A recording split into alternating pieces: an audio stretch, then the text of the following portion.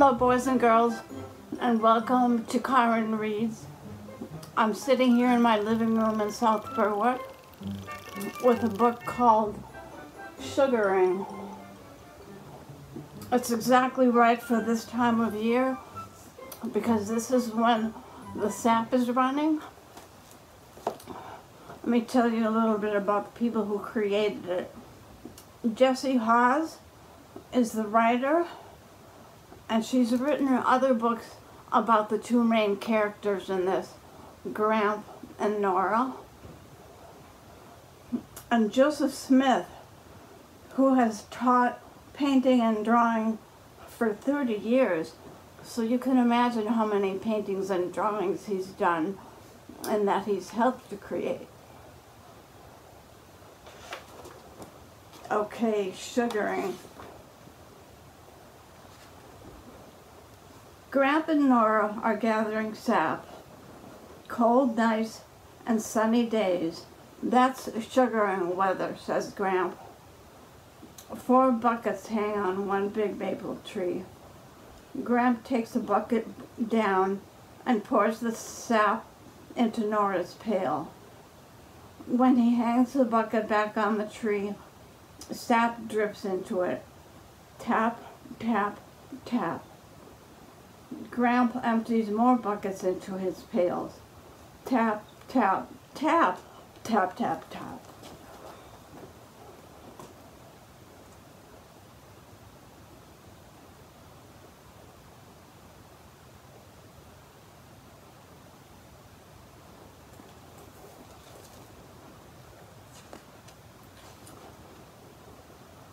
Come up, Gramp tells the horses, and they pull the big tank closer.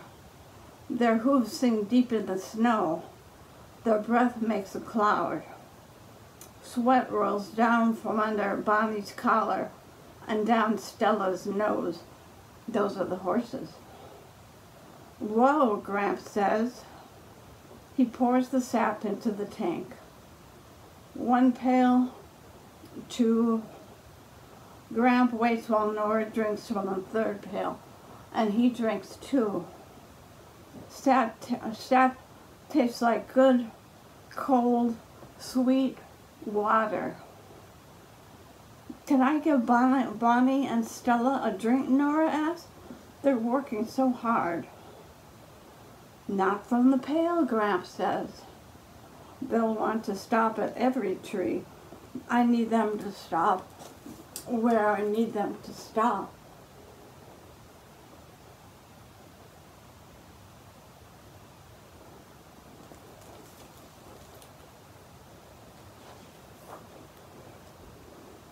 Nora cups her hands.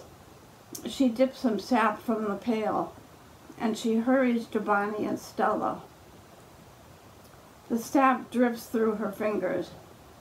Bonnie and Stella lick with their big pink tongues, but they only get a tiny taste. It's hard to give sap to horses, Gramp says. Never mind, they'll get plenty of hay for lunch.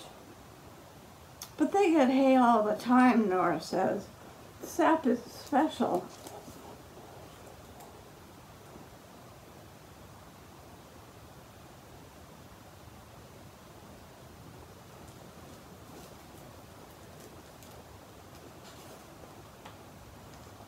When the sap is all gathered, Gramp drains it into a holding tank. After lunch, he starts a fire in the sugar house. Sap from the holding tank flows into a long pan and begins to boil. Gramp tells Nora horse stories. They feed the fire and they sing songs. Slowly the sap at the end of the pan turns brown.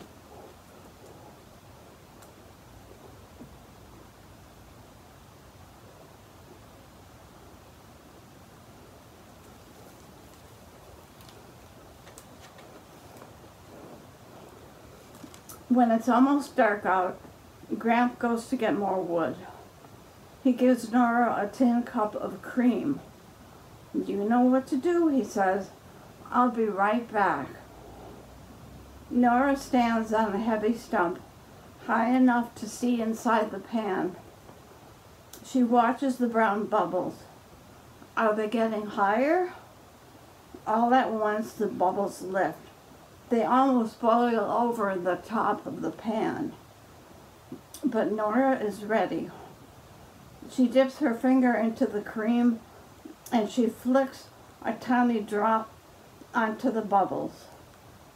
With a sigh, they whoosh back down. You can tell she and Grandpa have done this before.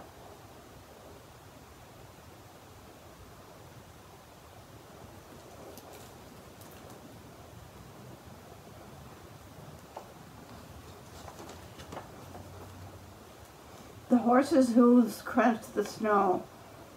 Graham drives them close to the sugar house. "Whoa," he says, and hurries inside. "It boiled up," Nora says. "It's almost ready," Graham says.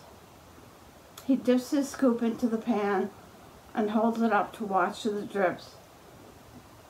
The horses puff outside the door. A couple more minutes. He dips and watches until the syrup slides off the scoop in one smooth sheet.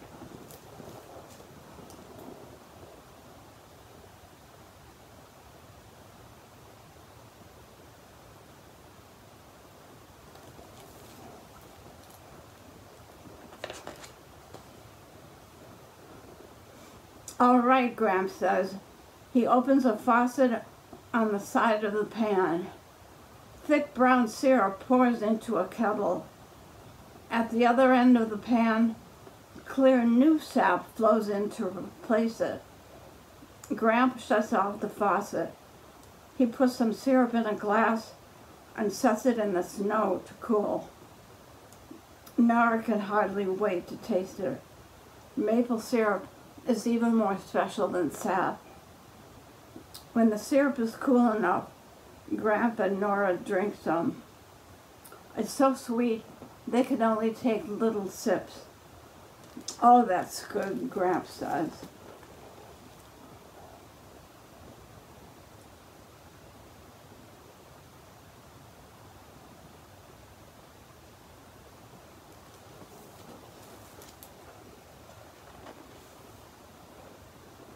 Bonnie and Stella walked through the door.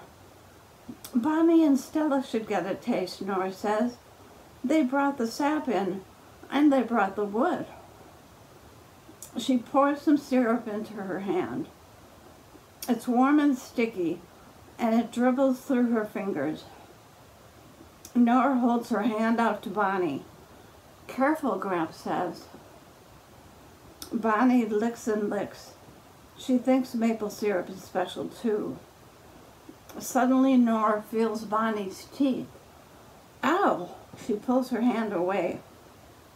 "Okay," Gramp asks. Nora nods. "Your hand was so sweet, she thought it was candy."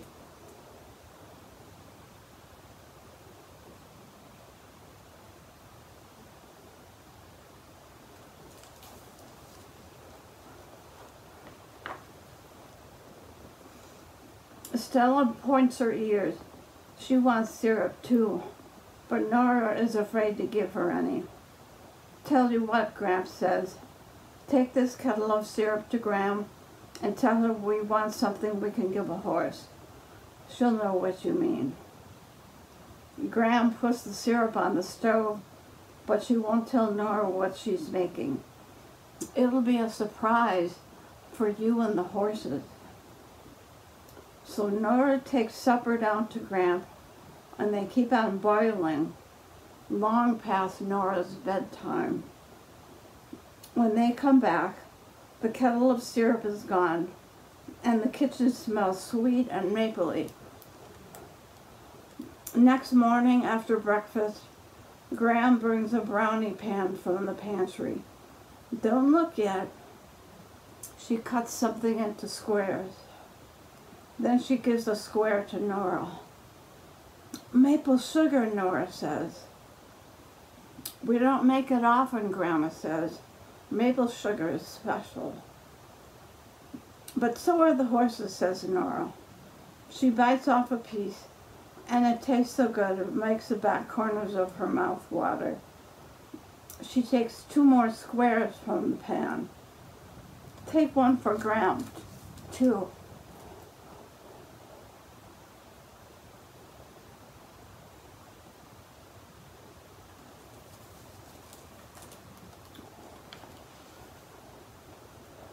Bonnie and Stella are hitched to the sled. They point their ears at Nora. Nora holds her hands flat so her fingers are out of the way. Bonnie's and Stella's whiskers tickle, and their breath goes whoosh. Their long lips fumble up the sugar. Crunch, crunch, crunch. They nod their heads as they chew.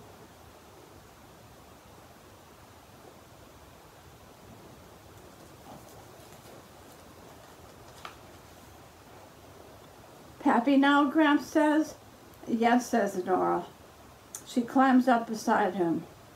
Gramp gives her the reins, and she gives him his piece of maple sugar.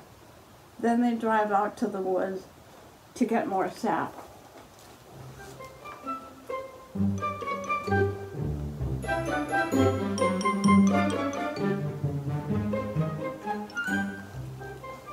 Okay, I hope you enjoyed it, and I hope you've seen some houses around the area where they have maple sap on pails hooked up to the maple trees. Until next week, I'll see you soon.